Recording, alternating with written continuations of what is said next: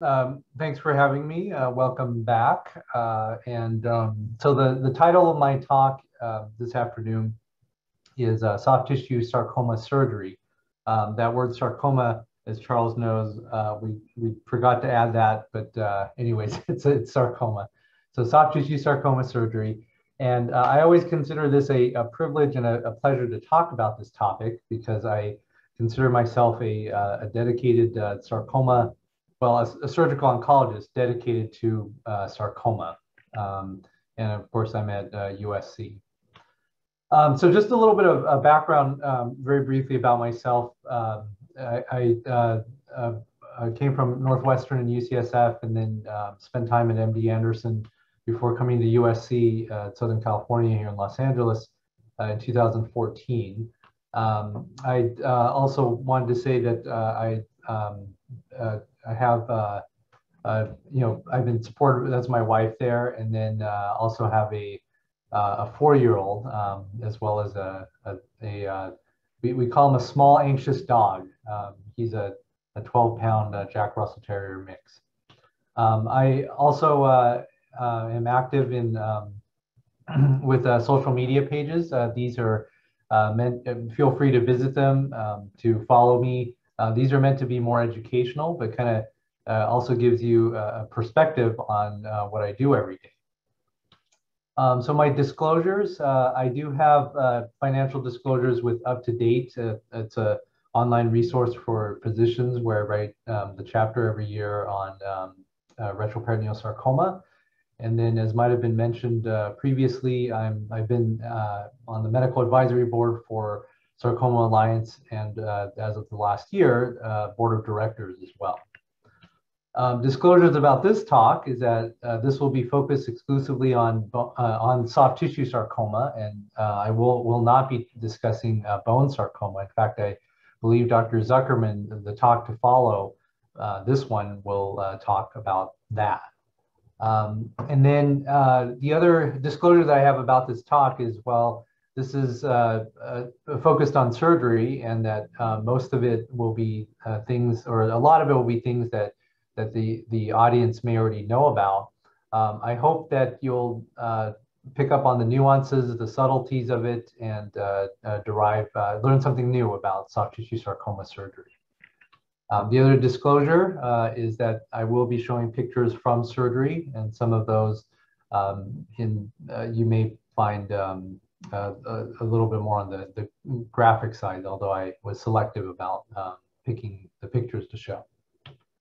Okay, so getting to the talk itself, just a general outline. We will spend very briefly just on soft tissue sarcoma, just to make sure everybody's on the same page.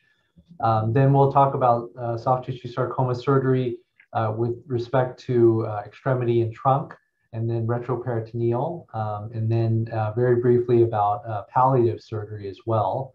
And then I'll end with some slides about other considerations in soft tissue sarcoma surgery.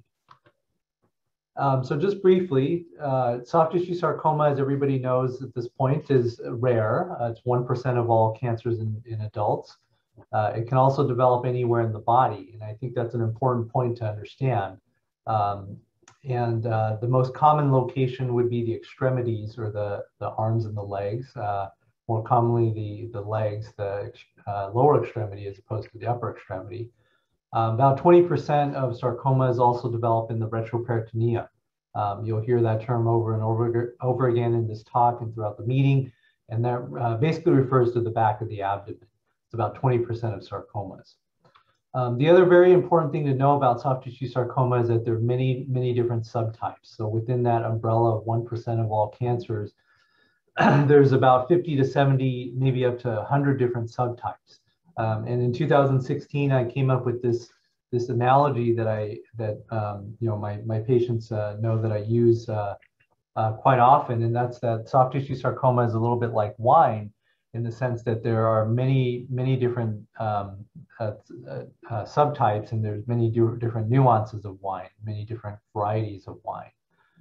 So for somebody who is not a wine connoisseur, and ironically, I'm not a wine connoisseur myself, I wouldn't really know all the details between the different kinds of wine. And similarly, for somebody who is not a specialist in sarcoma, they might not know all the important nuances between one subtype versus another subtype.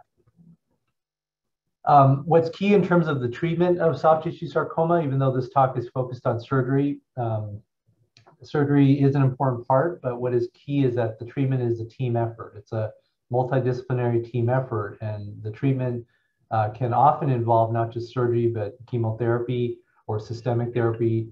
I also call it drug therapy sometimes, and radiation therapy. So it really is a collaboration between all the different specialties, which are, most of them are represented here at this meeting today and tomorrow.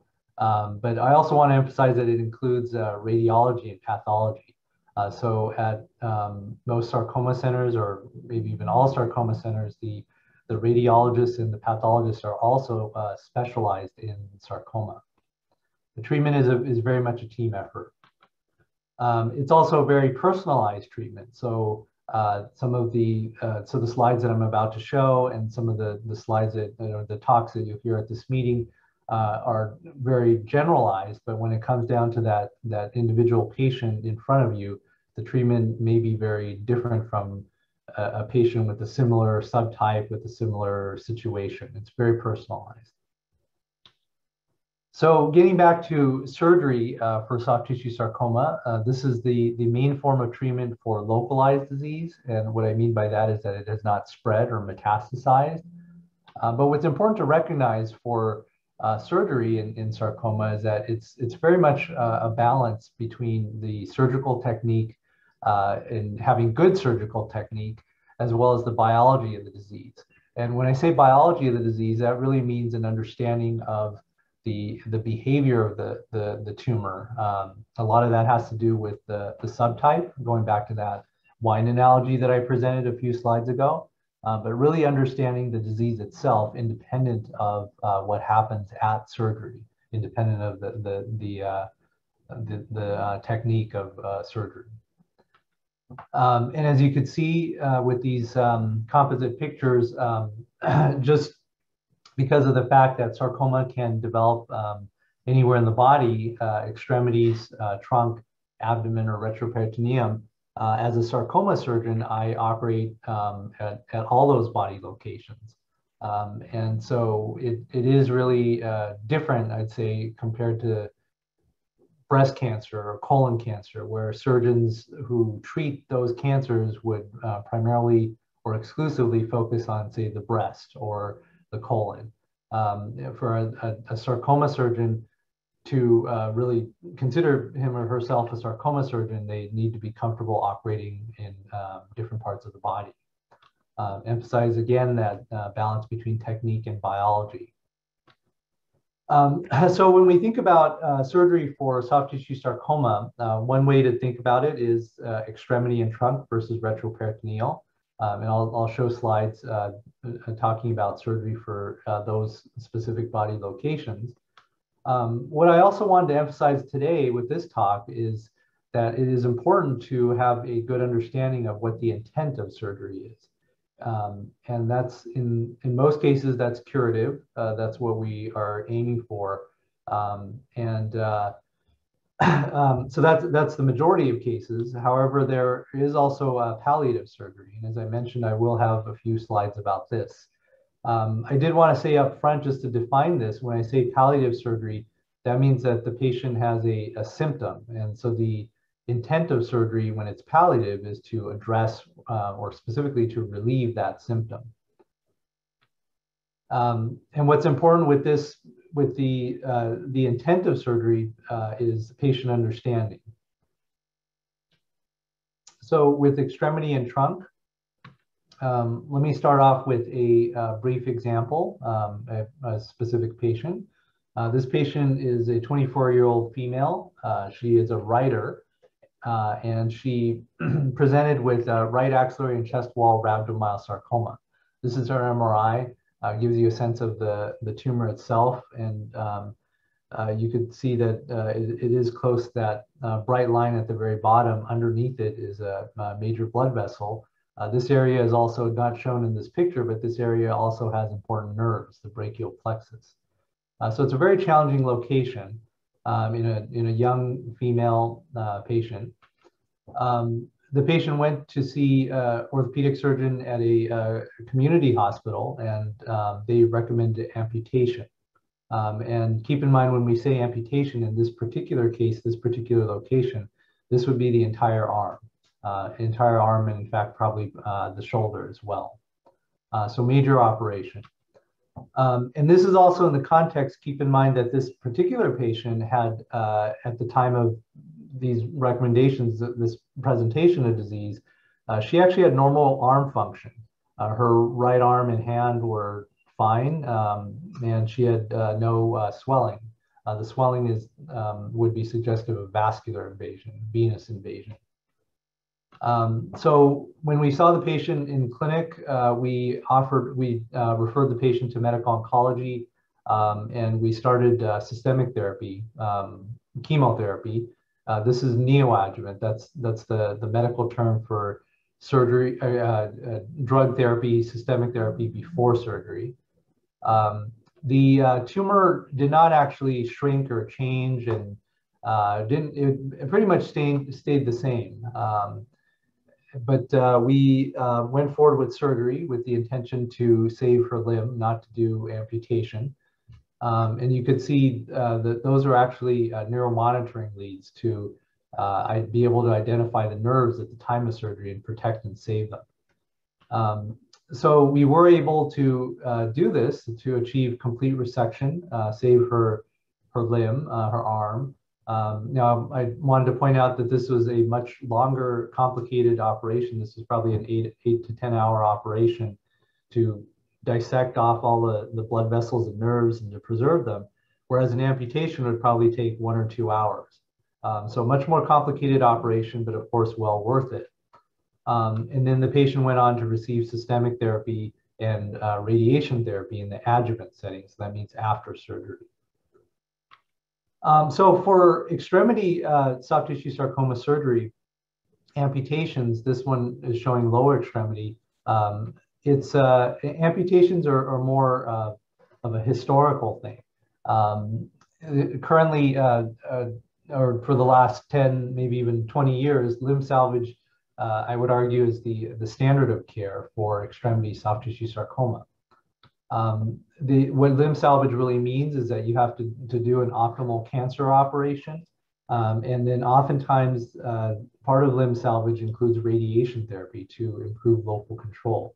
And there we have good data, good studies that show that this approach to extremity soft tissue sarcoma gives you equivalent survival to doing an amputation. The whole goal of all this, of course, is to preserve function.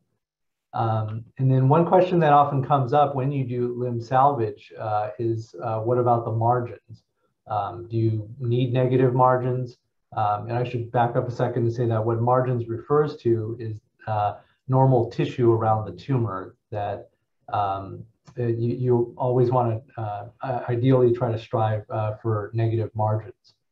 And so, yes, you do want to get negative margins. The distance, you need to get 1 centimeter of normal tissue or 2 centimeters or even 5 centimeters. It really depends on the subtype. And that gets back to that wine analogy that I presented at the very beginning. It also depends on tissue barriers, fascia, which is a thick lining on top of the muscle.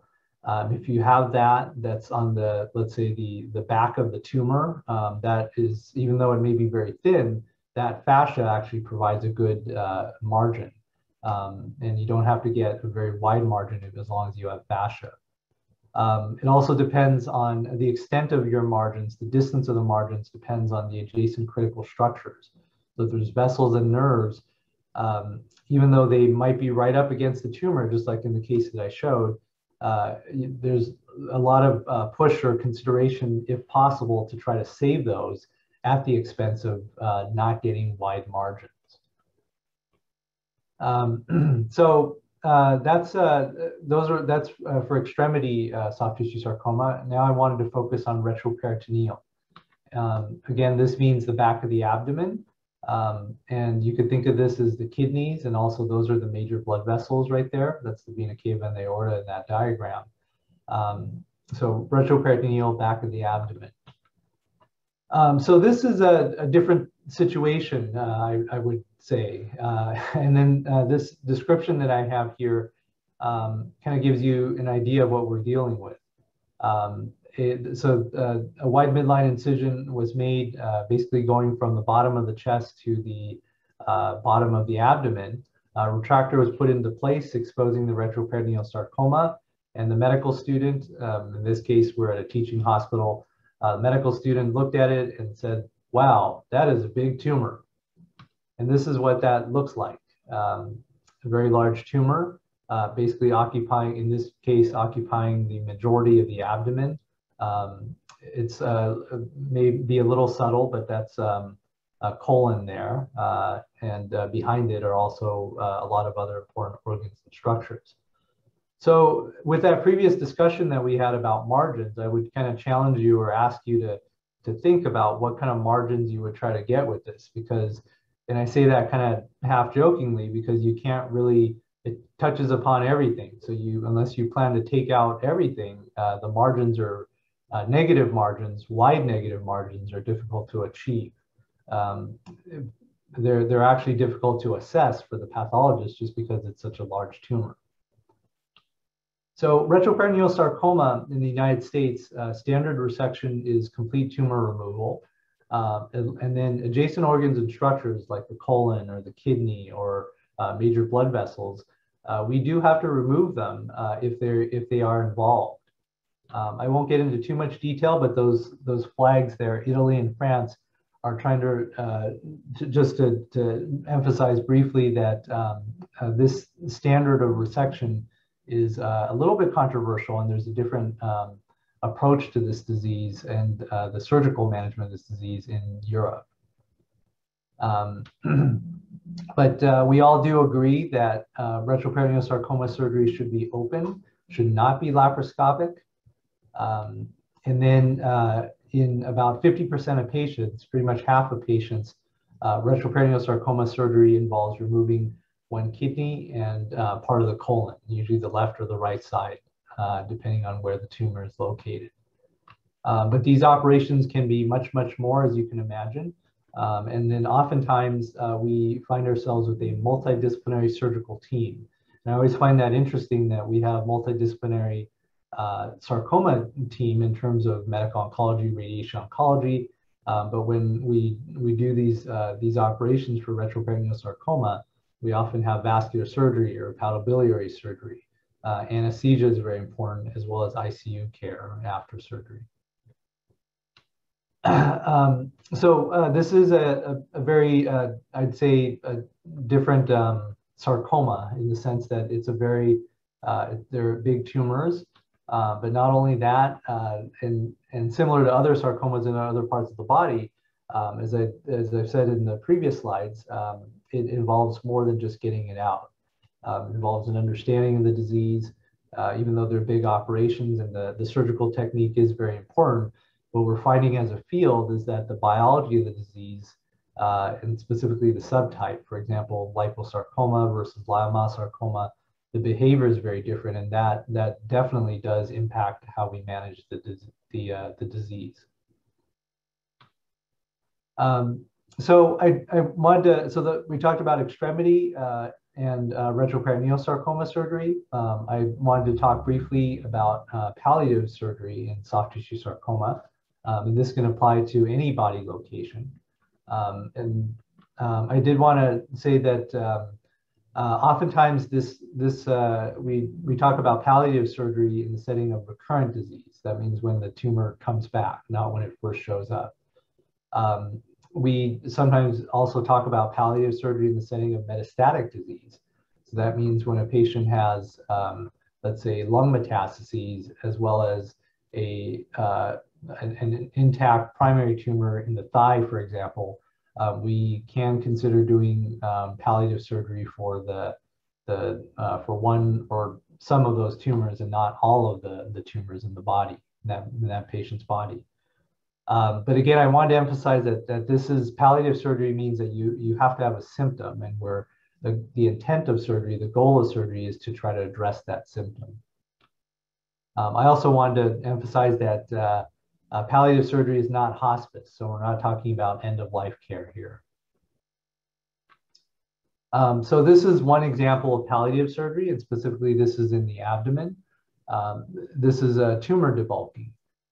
In that picture on the right there, I tried to minimize it just so that it isn't too graphic.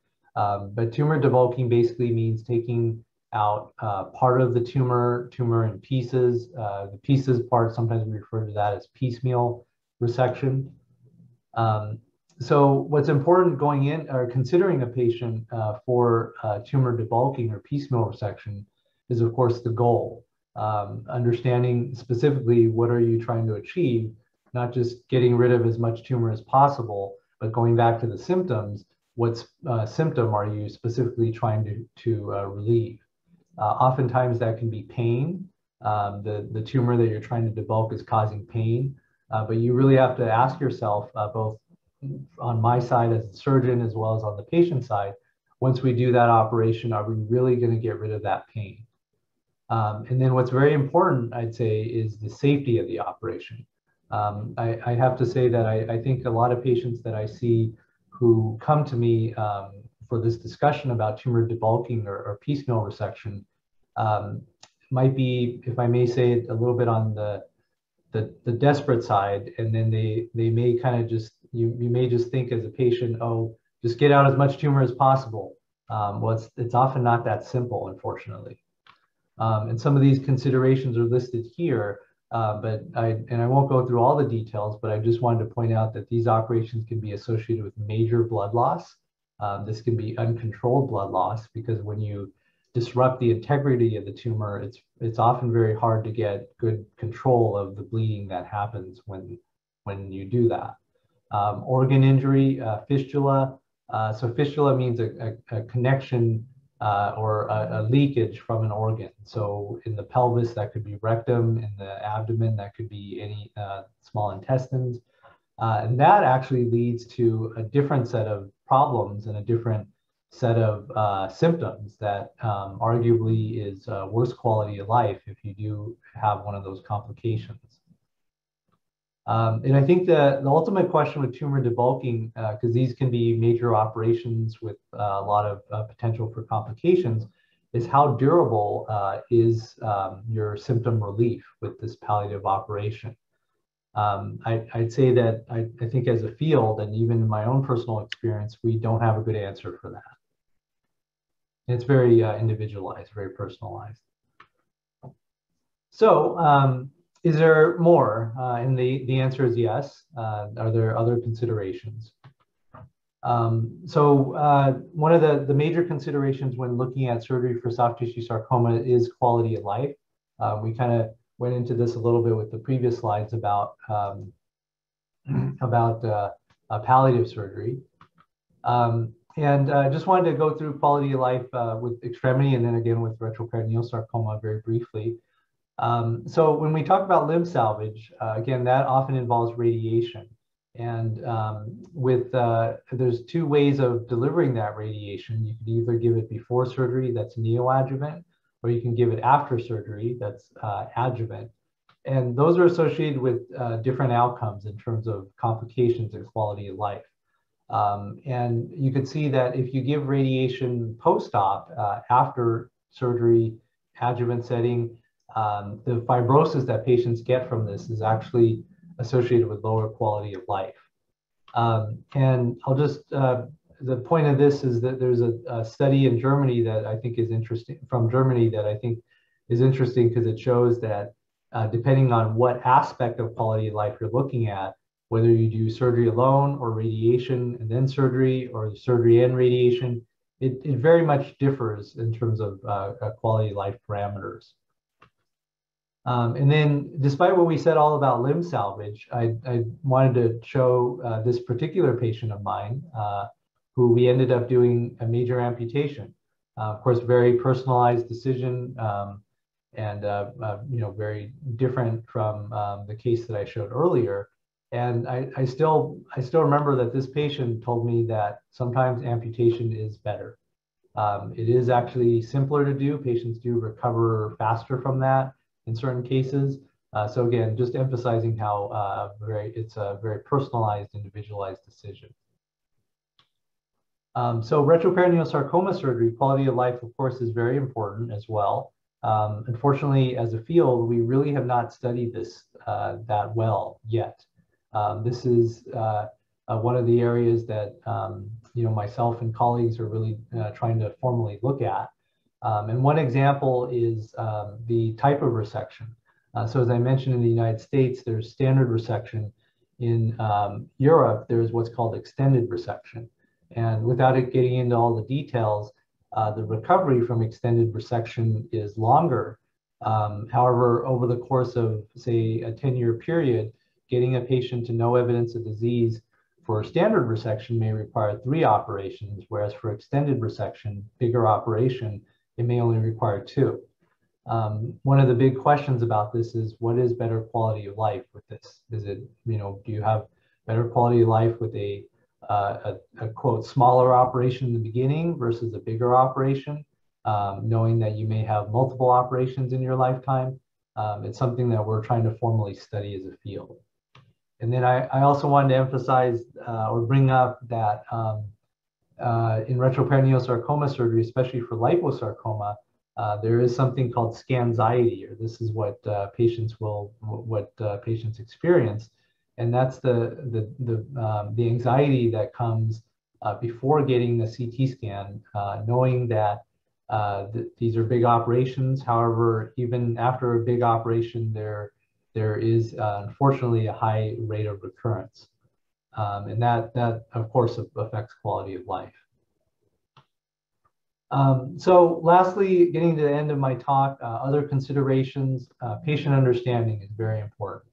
And I would say that as the patient, to improve your own understanding of the surgery you're about to undergo, be prepared, ask questions. Sometimes the questions require a second visit. Oftentimes, my patients, I in fact do schedule a second follow-up visit just to go over the operation again to see if there are any other questions. As part of this understanding, I think it is very important to see a sarcoma specialist. This is something that a topic that I feel very passionate about, that you could see is emphasized in many of the other talks here at this meeting. Just briefly, are outcomes better with the sarcoma specialist? The answer is probably intuitive, yes, and this is the literature, the data that supports that. The largest study is from France with 36,000 patients that shows better survival when patients are seen within a sarcoma center as opposed to outside. This also leads to the question, what defines a sarcoma specialist? Some of this is my own 2 cents. But I would say the experience of the specialist and the volume of patients, sarcoma patients, of course, specifically, as well as contribution to the field. Along with my colleagues in Italy and in France, we put together this editorial that actually defines, and you can see the sommelier part of it. It goes off of that wine analogy. But we actually try to define a sarcoma specialist in terms of a surgeon, sarcoma surgeon. And these are all the things that we kind of emphasized. Again, experience, having dedicated fellowship training, dedication to sarcoma, as well as case volume, as well as participation in the field and contribution in the field in terms of research and publications. And then emphasizing again the importance of multidisciplinary discussion, or the ability of that sarcoma specialist to discuss or to be part of multidisciplinary discussion. Finally, other considerations, as we said, as the patient, be prepared, ask questions. And then I really want everybody to stay strong, to stay positive, to maintain hope. And I wrote about this specifically. I'm a strong believer of giving patients with sarcoma, cancer of course, but sarcoma specifically, a strong believer of giving patients hope. So stay hopeful, stay strong, stay positive. With that, I thank you for your attention. I'd be happy to entertain any questions. That's my contact information, my email. All of my patients have my email, access to that, and happy to answer questions offline as well. Thank you so much, Dr. Tseng. And we'll put that contact information in the chat as well. So yeah, great. So we do have time for a few questions. Yeah. Looks like there's a few down there. So what about using ablation instead of complete resection? Yeah, that's a great question. I don't have a good answer for that, and I think as a field we don't have that much experience with ablation, whether it's cryoablation, freezing the tumor, or radiofrequency ablation, burning the tumor. I'd say that from a surgery standpoint, some of the considerations would be what surgery would look like after you do that, because it can cause some local inflammation, scar tissue to form, potentially making surgery harder to do. So it could be a consideration if surgery is impossible, or if the surgeon says that surgery is not an option. Okay, and you mentioned different subtypes have been taken into consideration during surgery. Why is this? What difference can the subtype make to surgical decision? Yeah, no, that's a great question. So just even margins, that's again that normal healthy tissue that you want to get around the tumor. So the distance that you get, the amount of margins varies depending on the subtype. So for desmoid tumor,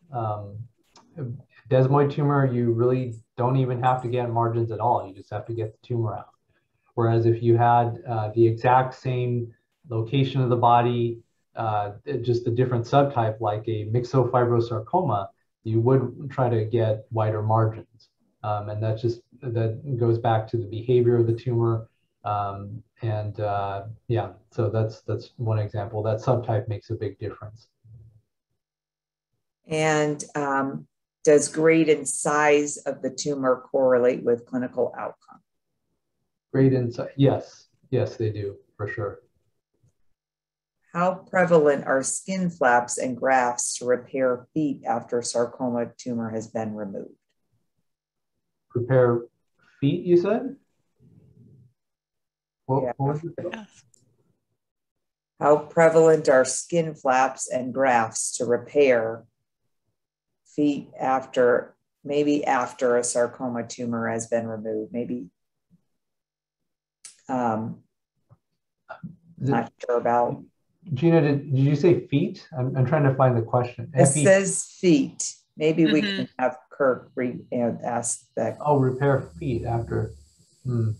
Yeah, maybe we can read. Yeah. Yeah. Okay. Well, with skin flaps and grafts, it's often a plastic surgeon that makes that decision, at least in my practice. And yeah, maybe we'll clarify that question and I can answer it offline. Okay. And this is just a nice comment. Thank you, Dr. Tseng.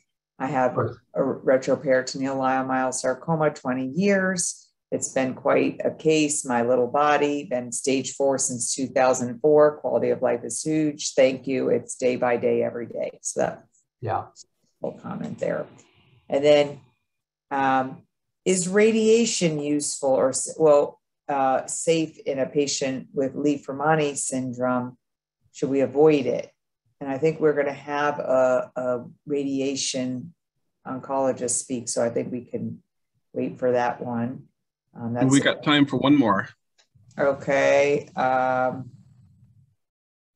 think we're caught up with the hand UPS. Have you ever dealt with anyone? It was a whoops procedure. Patient was advised superficial and deep, coming off the extensor tendon of the dorsal side of the hand, ultimately amputation per recommendation due to better function than radiation.